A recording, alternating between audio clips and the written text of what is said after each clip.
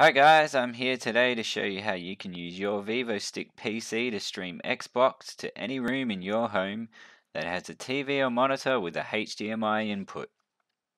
First, let's start with the Vivo PC stick itself. This device is a powerful compact unit that is packed with features. It comes with Windows 10 Home, an Intel Cherry Trail T3 Z8350 processor, 2 gigabytes of memory, and 30 gigabytes of internal storage. And if that's not enough storage for you, ASUS throw in 100 gigabyte of web storage. The Vivo Stick comes with 2 USB ports, one USB 3 and one USB 2.0, as well as having one audio jack for mic and headphone input. The highlight of this unit for me, however, would have to be the AC wireless. The AC wireless has allowed me to stream hours of entertainment over my network to any TV in my home using its 5 GHz channel. Now, let's quickly talk about what comes in the box. Well, this unit comes with pretty much everything you need to get up and running. Obviously, the Vivo stick is supplied in the box, as well as a power cable and a power plug. Warranty card is standard. ASUS is even kind enough to provide a mounting bracket and HDMI extension cable to enable you to mount the device to your TV or monitor.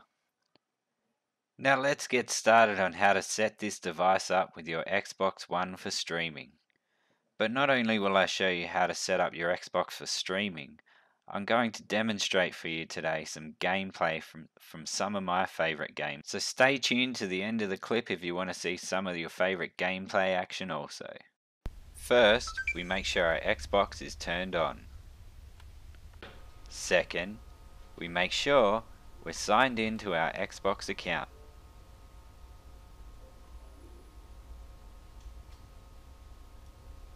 Before we go to the next step, we need to make sure you're using the right hardware. Here's a quick tip for you to check if you got the right controller to proceed to the next step. So now I'll proceed to show you on how to connect your Xbox controller to your VivoStick PC using Bluetooth 4.1. First of all, turn on your Xbox controller. Now if you're lucky enough like me to have this icon pop up, with one click everything just works itself out. As you can see from that one click, Windows does everything for me. It's downloading all the drivers and everything without having even to click pair. So this is if you're lucky enough to have this option pop up. But what if you're not? So let me run you through some other options.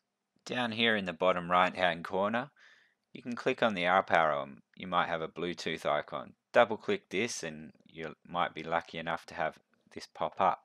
But let's do it the old fashioned way, through the start menu. Click on settings, and once this pops up we click on devices, and on the left hand side you'll see Bluetooth. Now this is where we have to connect the Bluetooth on our Xbox controller. So once we push that button, you'll see it pop up here, and we'll double click here and click pair. And that will allow us to find the Windows drivers and pair the device to the PC. And once we have our Bluetooth devices connected together, we're ready for the fun part, the connecting of the Xbox for streaming. So we'll open up the start menu and scroll down to the Xbox application. And once this gets loaded up here, you'll see it loads up your Xbox dashboard. Now this is just pulling all data from the cloud, so we'll click on the left hand side down here where we can find our Xbox consoles. Now they need to be connected on the same network, so the Vivo PC and the Xbox need to be connected and to the same network obviously, so we can pull up a stream option. So once we pull up the stream, you'll see that we bring up our Xbox dashboard as if our Xbox was actually physically plugged into this screen here. So I'm quite impressed with the movement and flexibility. So let's just have a look around and go to the store. Yep, so everything seems in order as it would be if it was physically in this room. So let's just check out my games and apps section and make sure. Yeah, so it looks like all my games are fully accessible through the streaming options. All the apps are here. Let's resume my game of FIFA that I was into before.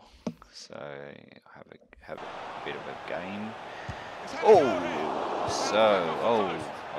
get it out of there.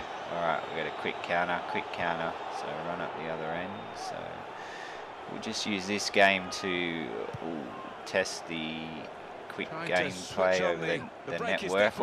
I just missed. Gotta get it back now, but yeah, so you know, it's got to be quick reactive here, so yeah, no, I'm pretty impressed with FIFA. So let's have a crack at another game here. Load up some Final Fantasy and have a quick game of this here.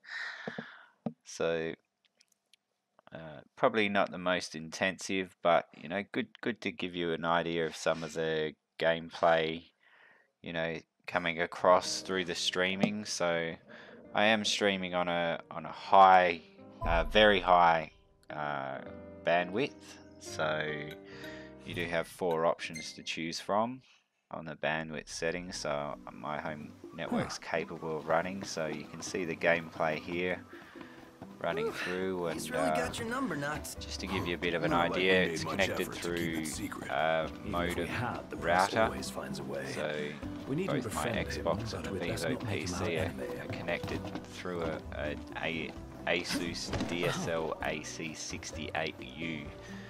So that's a dual band modem router connecting through the 5 gig channel. So yeah, you can see through the game that the Vivo PC stick is capable of handling anything I'm throwing at it at the moment. So let's throw a bit of Forza 3 at it here and see what we can come up with. Got a bit of a rev of the engines there. Get your engines started, people. So obviously streaming video content's not that much of a stress test, I guess, for the streaming. Most devices are capable of streaming video. For me, it's all about the gameplay and the responsiveness of the controller over the streaming. So far, I'm impressed. I have had some extensive gameplay of FIFA using this, but this is my first few ventures into some other games, so we can see Forza Horizon, and should give me a selection up to my garage shortly. So once we get up and running here, I'll just do a few quick burnouts here, and just leave my mark on the road.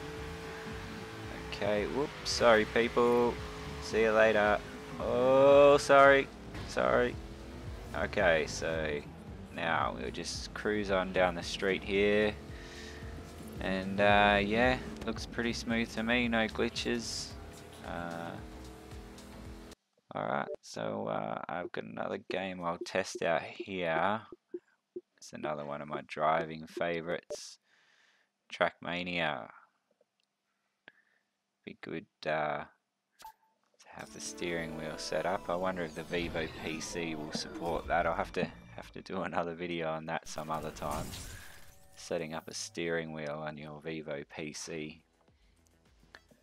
So let's get this game up and running. So just pop some network settings up here so you can have a look at that. Alright, let's get a quick game started up here.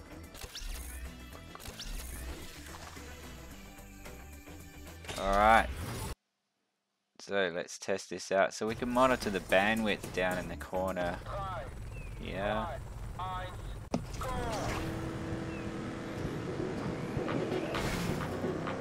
Oh yeah, you can see.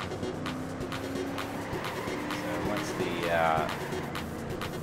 we're starting driving here, it's hard for me to focus on 2 things at once here, but I can see the bandwidth is quite high when it's in gameplay, but you know, that's to be expected. So I think it's about time we wrap things up here. So thanks for watching, guys, and if you've got any questions or queries, feel free to, you know, leave them in the comments below, and I'll be happy to help you out. Thanks for tuning in.